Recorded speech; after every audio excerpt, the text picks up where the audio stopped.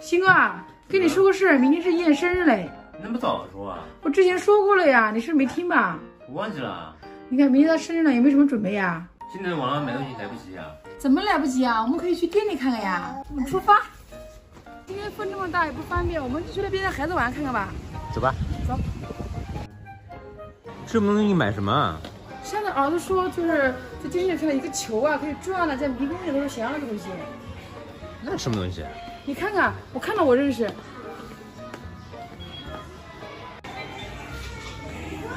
行，过来，就这样。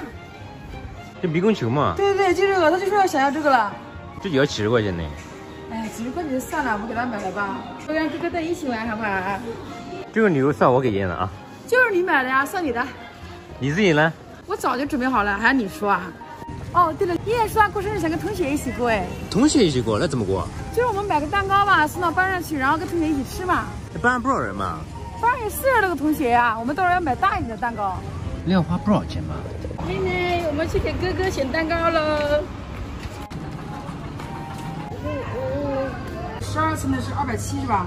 一般班上30多个人呢，大家订多少啊？就学生啊，就订那个14加8应该可以的。给蛋糕做好一点啊。现在蛋糕已经订好了，明天过来取就行了。燕知道了肯定很开心。还没醒呢，现在还早呀。我们去趟图书馆。去图书馆干嘛？我们去图书馆借点书啊。大姐说那边可以借书，燕喜欢看。那家里书太多了，我不想再买了，我们去借点书回来看吧。燕放学还有1个半小时，可以。走吧。走吧。看看需要吗？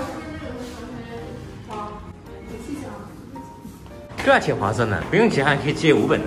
是啊，这样家里书太多放不下了，这样随便来看给他借就行了嘛。你知道选什么书吗？先选几套绘本呗，到时候他来就让他自己选。走吧。现在差不多了，我们今天放学吧。谢谢妈妈的书，好喜欢。